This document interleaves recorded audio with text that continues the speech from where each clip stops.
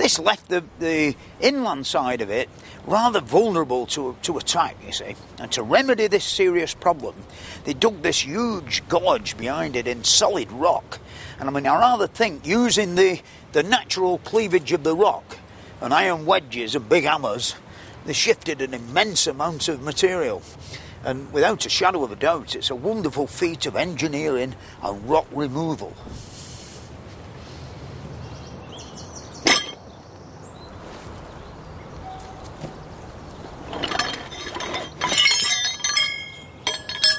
And this is how they did it. First of all, they got an hammer and some form of a drill, and then they proceeded to drill an hole in the rock.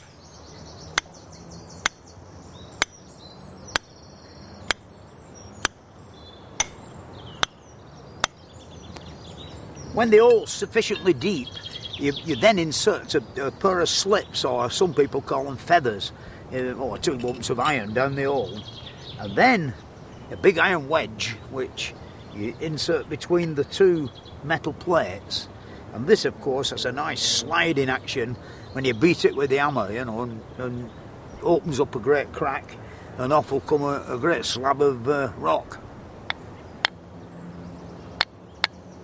Hopefully we'll get a big lump, you know.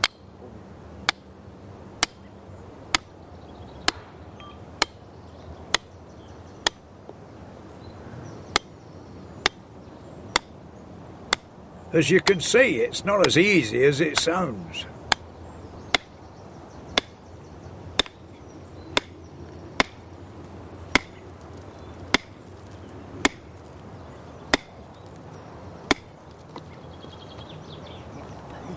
Not brought a big enough hammer.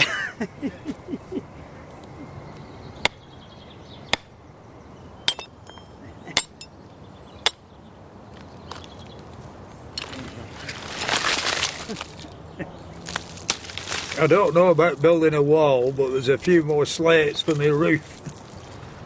Really, that was partially successful, but I think they'd have had bigger and better tools than what I've got. But I still wouldn't like to have done that all day long, would you? Yeah. We know a lot about the construction of Edward I's castles because they kept very detailed records. And here at the Public Records Office, I've got David Carpenter to tell me all about them. What this is, it's the account of the controller, the person in charge of the money at Harlech, really for 1286. And it's extraordinary because it actually gives you a wonderful picture of the numbers of people working, the different rates of pay. So you see, very helpfully in the margin, they actually told us who the various craftsmen were with these little sort of lines. Cement, masons, QRR, quarriers, people digging the great ditches, my namesakes, the carpenters, then you've got the smiths, then you've got these, this is where I would be, not you, Fred, the minuti operari, the labourers. How much sort of money did they get for the labours? Well, the roll certainly tells us that, and it's very, very variable rates. So someone skilled like you, Fred, might get 3 shillings a week. So shall I pay you for that then? Yeah. I'll be the controller, and let's scatter some 13th century money around. How much do you think you're worth? Well, I'm a top-ranked mason. You're sure about that, are you? You're sure you're not one of these little labourers? I made 6 stones today. If you were a mere labourer, you'll be getting one of those, and possibly a half. But you think you're better than that, do you? Oh, yeah. All right, well, look, we'll tell you what, we'll give you your 5p a day. As a top mason, Thank you you. keep that safe and don't spend it in the Harlech pubs.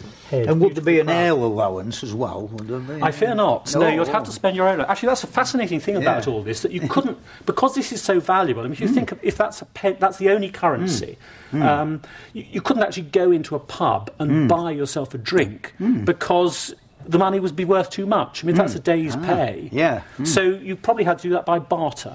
Yeah, I suppose from this document you can actually tell how many men, worked at any period in time on the Yeah, you actually castle. can, and it is very, very seasonal building work, I suppose then as now. Oh, right. Probably. If we go back to when this roll was begun, in a very, very cold January, you see there's actually only one mason working. He seems to be doing a sort of special job.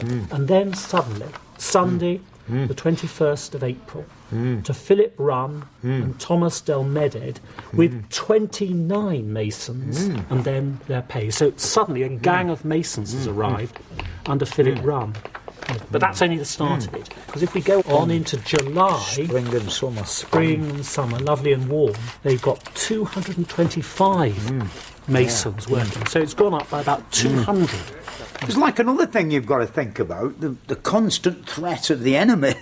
Well, Like of course, absolutely once right. they'd got it up so it could be defended, Yes. they could go off and do one somewhere else.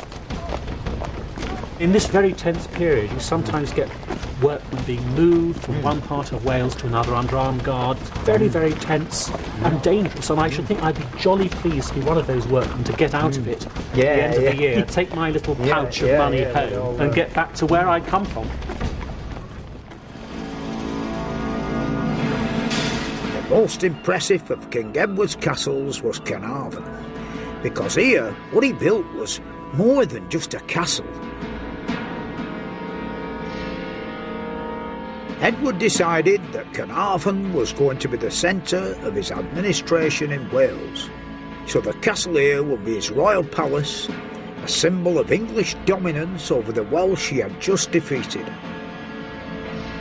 Carnarvon is built on a spot very close to the old Roman fort of Saguntium, which of course had connections with the famous Roman Emperor Constantine, who were a bit of a rebel really, because he captured in the end the Roman Empire with a British army, and of course was responsible for building the city of Constantinople. When Edward decided to build Carnarvon, he got Master James, his chief architect, to purposely mimic the stripes on the walls of Constantinople. The castle would be the HQ of his English empire, right in the place that the Romans had theirs.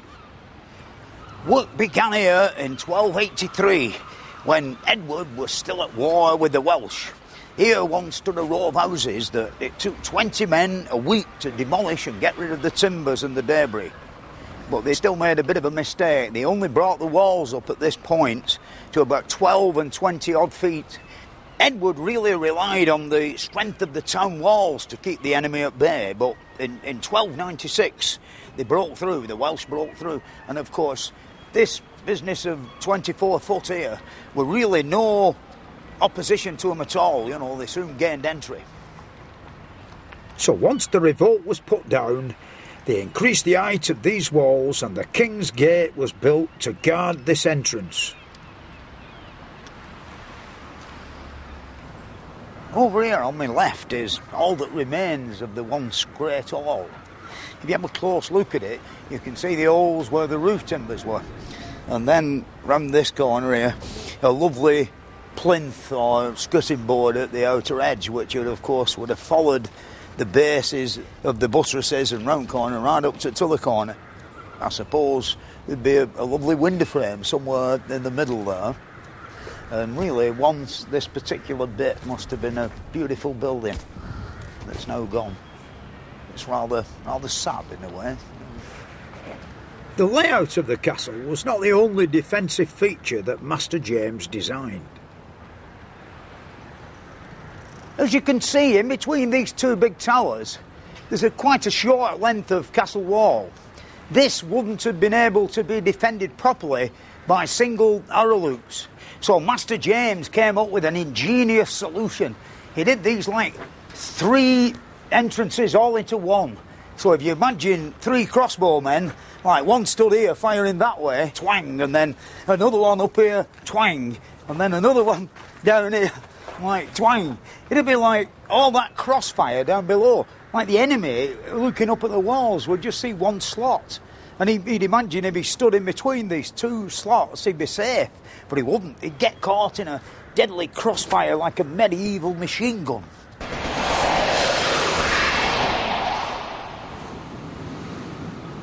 But to really understand the castle's defences, you need to go up the Eagle Tower. From up here on top of this tower, you can really see how Master James's defences worked. Over there on that side, we've got the sea, and over here on this side, we've got the river, deep and wide, which would have kept the enemy at bay for quite some time. And then, through here, we've got the castle itself, which of course has got 2 lines of defence. Once had a great wall across the middle, which of course somebody's knocked down, so one big castle now, but in the olden days it used to be